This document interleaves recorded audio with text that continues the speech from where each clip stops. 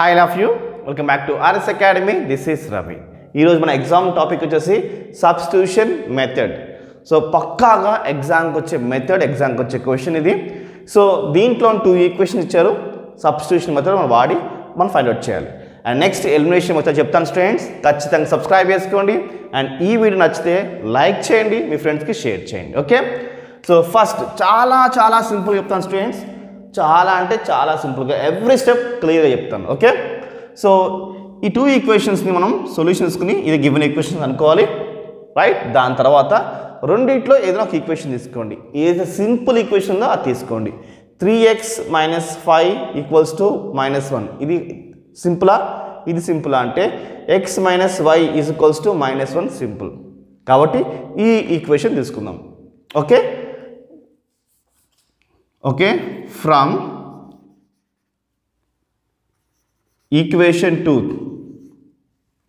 Okay, from equation 2 x - y = -1 ఉంది కదా.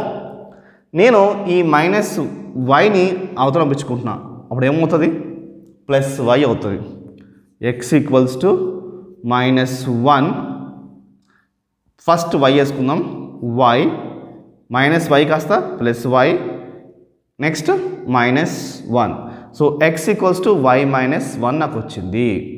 Okay, so x = y - 1 వచ్చింది. ఓకే, సో ఇది మనము ఎక్కడ వేసుకోవాలి? ఈక్వేషన్ 1లో మనం వేసుకోవాలి. Okay, substitute equation 1. సో మనం ఎక్కడ వేసుకోవాలి? నేను ఈక్వేషన్ 1లో వేసుకోవాలి. సో ఈక్వేషన్ 1 తీసుకుందామా. 3x - 5y = -1. ఓకే, ఈ ఈక్వేషన్ ఇక్కడ తీసుకున్నాను.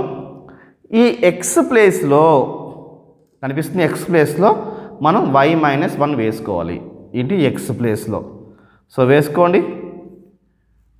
y - 1. సో 3x + y - 1 వేసుకున్నాను. -1 ఇదిగోండి. 5y = -1. ఓకే, ఇప్పుడు చూసుకోండి. 3 × y 3y, 3 × 1 3. So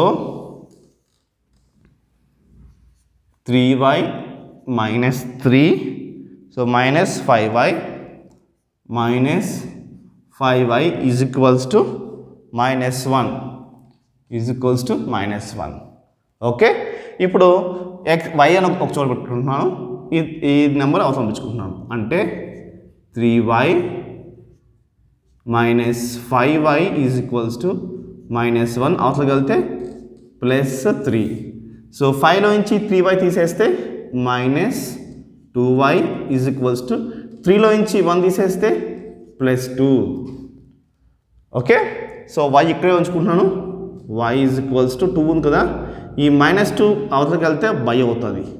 so -2 cancel చేసుకుంటే y = -1 మిగులుతుంది. y = -1. ఈ -1 కిందన పైన మొత్తానికి వస్తుంది. ఓకే, y = 1 వచ్చింది. ఇప్పుడు ఏదైనా ఒక ఈక్వేషన్ సబ్స్టిట్యూట్ చేసుకోవచ్చు. సో ఇది కూడా నేను ఈక్వేషన్ 1లో సబ్స్టిట్యూట్ చేసుకుంటున్నాను. Okay, substituting. ఓకే, y = -1 దేంట్లో? In equation 1. ఓకే, ఈక్వేషన్ 1లో వేసుకుంటున్నా. So 3x - 5 = -1. ఓకే, ఈ ఈక్వేషన్ తీసుకున్నాను, మళ్ళీ తీసుకున్నాను. దీంట్లో y వాల్యూ సబ్స్టిట్యూట్ చేస్తున్నా. చేయండి. 3x - 5 y వాల్యూ ఏంటి? -1 = -1. Okay, so 3x minus into minus plus 5 = -1. Okay, so 3x ఇక్కడే ఉంచుకుంటున్నాను. ఈ +5 అవతలకు వెళ్ళిపోతుంది. అప్పుడు ఏమవుతుంది? మైనస్ అవుతుంది. అంటే 3x ఈజ్ ఈక్వల్స్ టు -1 ఇది +5 అవతల కలితే -5 3x is equals to -6 3x is equals to -6 so ఇప్పుడు ఏమవుతుంది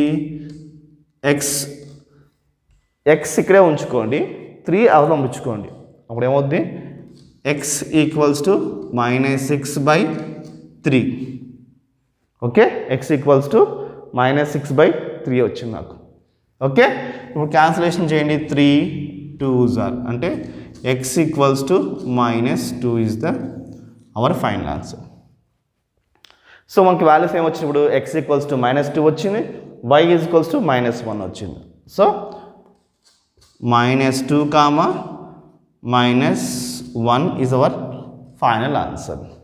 సో ఇది స్టూడెంట్స్ నేను చాలా సింపుల్గా చెప్పాను సబ్స్టిట్యూషన్ మెథడ్ అంటే ఏంటి అంటే ఏదైనా ఒక ఈక్వేషన్ లైట్గా ఉన్నది అంటే లోవర్ వాల్యూస్లో ఉన్నది తీసుకుని దాన్ని ఒక x ఈక్వల్స్ ఒక ఈక్వేషన్ మార్చుకుని ఫస్ట్ ఈక్వేషన్ సబ్స్టిట్యూట్ చేసుకున్నాను సబ్స్టిట్యూట్ చేసుకుంటే నాకు y వాల్యూ వచ్చింది మరి అదే y వాల్యూని ఫస్ట్ ఈక్వేషన్ నేను వేసుకుంటే నాకు x వాల్యూ వచ్చింది సో x వచ్చింది ఏమేమి వచ్చింది నాకు -2 y ఏమొచ్చింది -1 వచ్చింది సో ఇలాగా సింపుల్గా సబ్స్టిట్యూషన్ మెథడ్ వేసాను నెక్స్ట్ వీడియో మీకు ఎలిమినేషన్ మెథడ్ డిస్క్రిప్షన్లో ఇస్తాను స్టూడెంట్స్ క్లిక్ చేసి చూడండి అండ్ ఈ వీడియో నచ్చితే మీ ఫ్రెండ్స్ కూడా షేర్ చేయండి బాయ్